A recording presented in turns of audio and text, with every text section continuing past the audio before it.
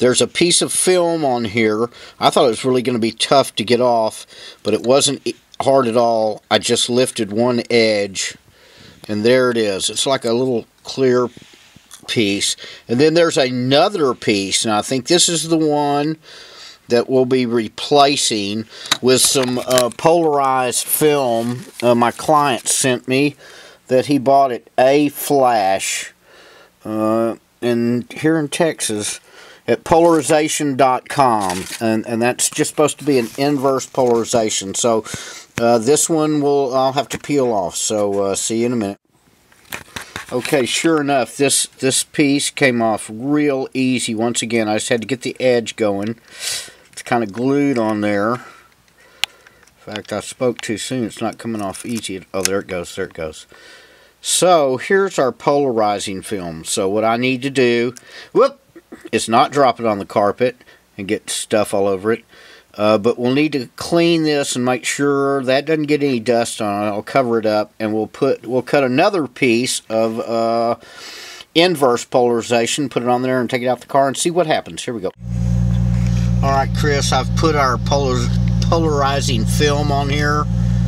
All it did is make it dark. The numbers are still black, and if you're not looking right at it, you don't see anything. So I don't know. I'll post this video for you. I mean, if you think it's different with a blue gauge face, I mean, blue lights behind there, maybe I should get one with a blue. Let's do that. Okay, here's with a blue gauge face and the our polarizing film. It's just made it dark. It's so dark I can't see it with my naked eye. All I can see is the 0.0 on here. But I have my camera set for a lot of light, as you can see how bright these are.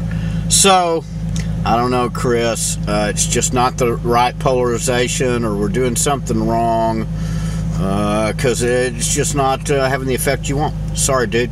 I'll post this for you. Okay, now on the bottom side of the LCD, I've removed most of the outer layer here, which has a white back to it, and we have a silver metal flake looking thing. Maybe that's the the liquid crystals in there, huh? I don't know, we'll see. But here's our next, just a guess in the dark is all this is. Okay, after removing the white cover from the back of the LCD, now it's just transparent. I don't know, the numbers are still black, but now I can see the LEDs clearly that are behind here. I don't know if you can really tell that with the video, but yeah, now it's just kind of transparent, but our numbers are still black. I think we need a different LCD that has white liquid crystal displays on it. Maybe we can find the same number of pins. I'll do a little shopping on the net, but I'll upload this to you, Chris. It's just not working out like we thought, so sorry, dude.